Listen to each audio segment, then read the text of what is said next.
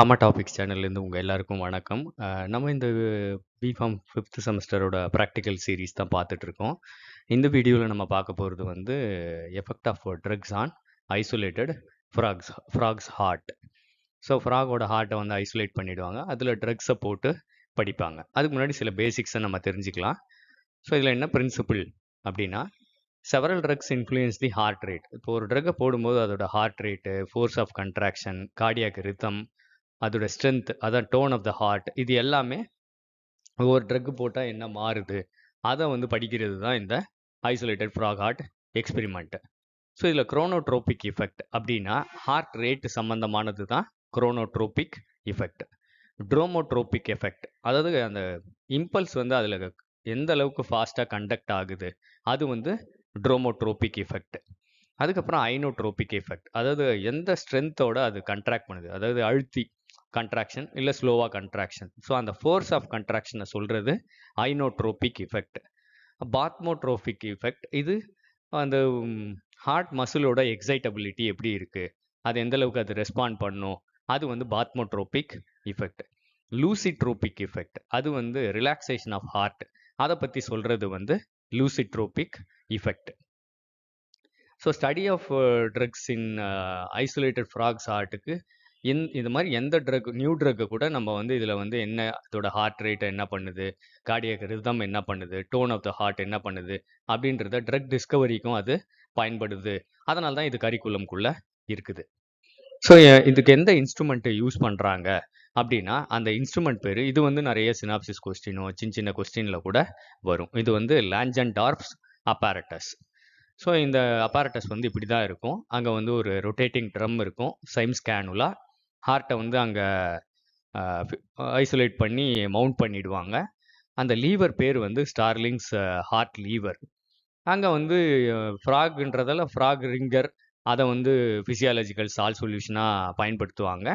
அதுக்கப்புறம் வந்து அதில் ஒவ்வொரு ட்ரக்காக வந்து அந்த சைம்ஸ் கேனுலா வழியாக அட்மினிஸ்டர் பண்ணி அதோடைய எஃபெக்டை வந்து கண்டுபிடிச்சிக்குவாங்க, அதை ரெக்கார்ட் பண்ணிக்குவாங்க. ஸோ நம்ம ஒரு சில எக்ஸாம்பிள்ஸ்லாம் இதில் பார்க்கலாம். So first சிம்பத்தோ மிமெட்டிக்ஸ். ஸோ சிம்பத்தோ மிமெட்டிக்ஸ்லாம் என்னென்ன பண்ணும், ஃபஸ்ட்டு வந்து adrenaline 0.1 to 1 microgram per ML அந்த சிம்ஸ் கேனுலா வழியாக அட்மினிஸ்டர் பண்ணால் என்ன ஆகும் அப்படின்னா, ஸோ ரெண்டு விஷயம் அதில் பார்ப்பாங்க. அந்த ஃபோர்ஸ் ஆஃப் கண்ட்ராக்ஷன், அதோட ஹார்ட் ரேட். நீங்கள் இங்கே பார்த்தீங்கன்னா பேசல் ஹார்ட் ரேட், அந்த பிஹெச்ஆர் அப்படின்றது பேசல் ஹார்ட் ரேட், அது வந்து 76. அப்புறம் அந்த பேஸ் லைன் பார்த்தீங்கன்னா சன்னமாக இருக்குது. அந்த இங்கே பார்த்தீங்கன்னா உங்களுக்கு ஹார்ட் ரேட் வந்து 80க்கு போயிடுது. அதாவது ஹார்ட் ரேட் வந்து ஸ்லைட்டாக இன்க்ரீஸ் ஆகுது. அதே நேரத்தில் அதோடைய ஆம்ப்ளிடியூட், அந்த ஹைட் ஆஃப் கண்ட்ராக்ஷன், அது இன்க்ரீஸ் ஆகிடுது. ஸோ ஹார்ட் ரேட் கொஞ்சம் அதிகமாக இருக்கிறதால இன்க்ரீஸ்ட், அது வந்து குரோனோட்ரோபிக் எஃபெக்ட். ஆம்ப்ளிடியூட், அந்த ஃபோர்ஸ் ஆஃப் கண்ட்ராக்ஷன் பார்த்தீங்கன்னா இன்க்ரீஸ் ஆகிருக்குது. அதுக்கப்புறம் டோன், அதோட ஸ்ட்ரென்த், அதுவும் வந்து இன்க்ரீஸ் ஆகிருக்கு. அதனால தான் அதால் நல்லா கண்ட்ராக்ட் பண்ண முடியுது. இது என்ன காரணம் அட்ரினலின் இதை பண்ணுறதுக்கு அப்படின்னா, β1 receptors R present in the heart. அதில் போய் இந்த அட்ரினலின் ஒர்க் பண்ணுறதால இந்த எஃபெக்ட் வந்து கிடைக்குது. நெக்ஸ்ட்டு வந்து நார் அட்ரினலின், இது வந்து 0.1 to 1 மைக்ரோகிராம் பெர் எம்எல்ல கொடுப்பாங்க. ஸோ எஃபெக்டை பார்த்தீங்கன்னா இங்கேருந்து தெரிஞ்சுக்கலாம். அட்ரினலினை விட இன்னும் கொஞ்சம் ஹார்ட் ரேட்டை ஜாஸ்தி பண்ணுது. ஃபோர்ஸ் ஆஃப் கண்ட்ராக்ஷன் அதே மாதிரி தான், கிட்டத்தட்ட ஒரே மாதிரி சொல்லலாம் நம்ம. ஸோ இன்ஃபரன்ஸ் அப்படின்னு பார்த்தீங்கன்னா, heart rate குரோனோட்ரோபிக் effect ஜாஸ்தியாகுது, force of contraction inotropic effect ஜாஸ்தியாகுது, tone வந்து இன்க்ரீஸ் ஆகுது. ஸோ இதுவும் வந்து β1 அகோனிஸ்ட், அதனால் இந்த ஆக்டிவிட்டி கொடுக்குது. நான் ஹார்ட்டில் என்ன ரிசெப்டார்ஸ் இருக்கோ அதை வச்சு மட்டும் சொல்லியிருக்கிறேன். ஸோ நெக்ஸ்ட் வந்து ஐசோப்ரெனாலின், இதுவும் வந்து 0.1 to 1 மைக்ரோகிராம் பெர் எம்எல் ஸ்ட்ரென்த்தில் கொடுத்தா. ஸோ இங்கே பார்த்தீங்கன்னா நல்ல ஃபோர்ஸ் ஆஃப் கண்ட்ராக்ஷன் நல்லா ஜாஸ்தி ஆகிடுது, அதே நேரத்தில் ஹார்ட் ரேட்டும் ஜாஸ்தி ஆகிடுது, நல்லா அதிகமாகவே. நீங்கள் இந்த டயக்ராமில் பார்த்தீங்கன்னா உங்களுக்கு தெரியும். ஸோ குரோனோட்ரோபிக் எஃபெக்ட் ஹார்ட் ரேட் ஜாஸ்தி ஆகுது, inotropic effect force of contraction ஜாஸ்தி ஆகுது, டோன் அதோட ஸ்ட்ரென்த்தும் ஜாஸ்தி ஆகிடுது. ஸோ இது என்ன ரீசன், இதுவும் வந்து β1 அகோனிஸ்ட் ஆக்ஷன் தான். ஸோ நெக்ஸ்ட்டு அசிட்டில்கோலின், இது வந்து என்ன பண்ணுது, அசிட்டில்கோலின் அட்மினிஸ்டர் பண்ணால் பார்த்தீங்கன்னா heart rate 75, Basel heart rate 75, அப்படியே அது கம்மியாயிடுது. ஸோ நீங்கள் வந்து குரோனோட்ரோபிக் எஃபெக்ட் கம்மியாயிடுச்சு, ஐனோட்ரோபிக் எஃபெக்ட் கம்மியாயிடுச்சு, டோனும் வந்து டிக்ரீஸ் ஆகிடுச்சு. ஸோ இதுக்கு என்ன காரணம் அப்படின்னா மஸ்கரினிக் ஆக்ஷன் அது மட்டும் இல்லை வேகல் ஆக்ஷன் ஒன்று இருக்கும் 10th கிரேனியல் நர்வை அது வந்து ஆக்டிவேட் பண்ணி ஏட்ரியோ வென்ட்ரிகுலார் நோடு அந்த இடத்துல வந்து கண்டக்ஷன் ஆஃப் ஹார்ட்டை வந்து அந்த இம்பல்ஸ் கண்டக்ஷனும் கம்மி பண்ணி விட்டுடும். இதுவும் ஒரு ரீசன் அஸ்டில் கோலின் இதை கம்மி பண்ணுறதுக்கு. நெக்ஸ்ட் வந்து அட்ரோபின். அட்ரோபின் பேசிக்கலாக ஒரு நார்மல் ஹார்ட்டில் கொடுத்தா பெருசாக சேஞ்ச் இருக்காது. அதுதாங்க 74ன்றது 78 சொல்லியிருக்கோம். பெரிய மாற்றங்கள் இருக்காது. ஸோ அதனால தான் குரோனோட்ரோபிக் எஃபெக்டோ ஐனோட்ரோபிக் எஃபெக்டோ அல்லது டோனையோ அது பெருசாக மாற்றாது. ஸோ இது மஸ்கர்னிக் பிளாக்கேட் ஆக்ஷன். ஆனால் ஒரு அஸ்டில் கோலின் கொடுத்த பிறகு அப்படியே கண்டினியூஸாக அதாவது அட்ரோபினை கொடுத்துட்டு அதுக்கப்புறம் அஸ்டில் கோலின் கொடுத்தா அந்த ஹார்ட் ரேட் டிக்ரீஸ் ஆகாது. அது வந்து தெரிஞ்சு வச்சுக்கோங்க. ஸோ ப்ரொப்ரனலால் இது ஒரு பீட்டா பிளாக்கர். ஸோ அதனால் பார்த்தீங்கன்னா ஹார்ட் ரேட்டை வந்து கம்மி பண்ணிடுது. பேசல் ஹார்ட் ரேட் 75, அதே நேரத்தில் அந்த ஹார்ட் ரேட் பார்த்தீங்கன்னா 57க்கு குறைஞ்சிடுது.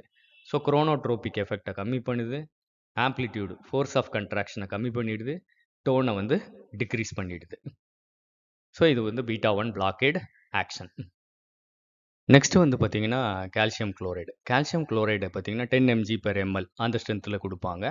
ஸோ இது பார்த்தீங்கன்னா ஹார்ட் ரேட்டை வந்து இன்க்ரீஸ் பண்ணி ஹையர் ஸ்ட்ரென்த்ஸ் போக போக போக அது அப்படியே ஸ்டாப் பண்ணிடும்.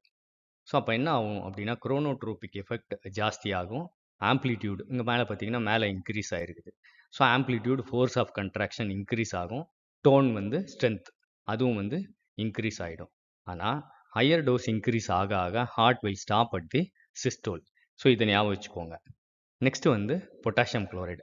பொட்டாசியம் யூஸ்வலாக வந்து ஹார்ட்டோட ஸ்ட்ரென்த்தை வந்து கம்மி பண்ணுறது. ஸோ இங்கே பார்த்தீங்கன்னா ஹார்ட் ரேட் வந்து 1 அப்படி கீழே வந்து ஸ்டாப் இறங்கி ஸ்டாப் ஆகிடுது. ஸோ இது என்ன அப்படின்னா குரோனோட்ரோபிக் எஃபெக்ட். அதாவது ஃபஸ்ட்டு ஹார்ட் ரேட்டை வந்து கம்மி பண்ணிடும். ஆம்ப்ளிடியூடு ஃபோர்ஸ் ஆஃப் கண்ட்ராக்ஷன் அதையும் வந்து கம்மி பண்ணிடும்.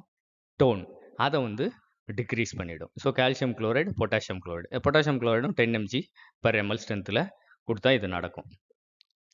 Higher doses heart stops at diastole, அந்த டியூரிங் ரிலாக்ஸேஷன் அது ஸ்டாப் ஆகிடும். So next digoxin. இது ஒரு முக்கியமான ஒரு ஃபாக்ஸ் க்ளோவ் டிஜிட்டாலிஸ் பர்பூரியாலேருந்து எடுக்கிறதுன்னு எல்லாருக்கும் தெரியும். ஸோ இன்னமும் டிஜாக்சின் மார்க்கெட்டில் இருக்குது. ஸோ டிஜாக்சினோட ப்ராப்பர்ட்டி என்ன அப்படின்னா அது வந்து ஃபெயிலிங் ஹார்ட்டில் தான் அதை வந்து ஒர்க் பண்ணும். So failing hard for example அதுக்கு பேர் வந்து ஹைப்போடைனமிக் ஹார்ட். ஹார்ட் ரேட்டு கம்மியாக அதாவது ஃபெயில் ஆகிடுது கால்சியம் இல்லாமல். ஸோ அது வந்து க்ரியேட் பண்ணிக்கலாம். இப்போ ரிங்கர் லாக்கின்ற சொல்யூஷன் யூஸ் பண்ணுவாங்க. யூஸ்வலாக ஃப்ராக் ரிங்கர் யூஸ் பண்ணுற இடத்துல ரிங்கர் லாக்கி கால்சியம் இல்லாத ரிங்கர் சொல்யூஷன் அதை பயன்படுத்துவாங்க.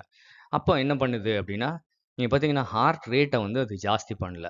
ஸோ ஒர்க்லோடு அந்த ஹார்ட்டை வந்து அது ஜாஸ்தி பண்ணாது. ஆனால் ஃபோர்ஸ் ஆஃப் கண்ட்ராக்ஷனை ஜாஸ்தி பண்ணி ஹார்ட் நல்லா கண்ட்ராக்ட் பண்ணி blood supply to other ஆர்கன்ஸை increase பண்ணும். ஸோ அதனால தான் இதை வந்து நம்ம கார்டியோ டானிக் அப்படின்னு கூட சொல்கிறோம். ஸோ ஹார்ட் ரேட்டில் no change, whereas amplitude force of கண்ட்ராக்ஷனை increase பண்ணுது, ஸ்ட்ரென்த் ஆஃப் த ஹார்ட்டை இன்க்ரீஸ் பண்ணுது.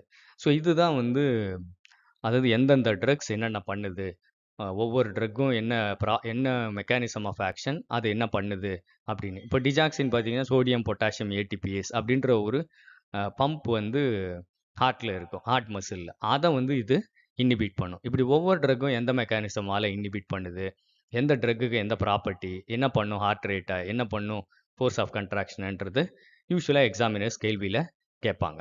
ஸோ இந்த வீடியோ உங்களுக்கு பிடிச்சிருந்தா லைக் பட்டனை ப்ரெஸ் பண்ணுங்கள். ஃபார்மா டாபிக்ஸ் சேனலுக்கு சப்ஸ்கிரைப் பண்ணுங்கள். உங்களுக்கு விருப்பம் இருக்குது அப்படின்னா சூப்பர் தேங்க்ஸ்ன்னு கூட இருக்குது. அதில் உங்களுக்கு விருப்பம் இருந்தால் நீங்கள் என்ன எனக்கு அது ஏதாவது டொனேட் பண்ணணும் அப்படின்னு நினச்சாலும் உங்களுடைய இஷ்டம். ஸோ இந்த வீடியோவை கேட்டதுக்கு நன்றி.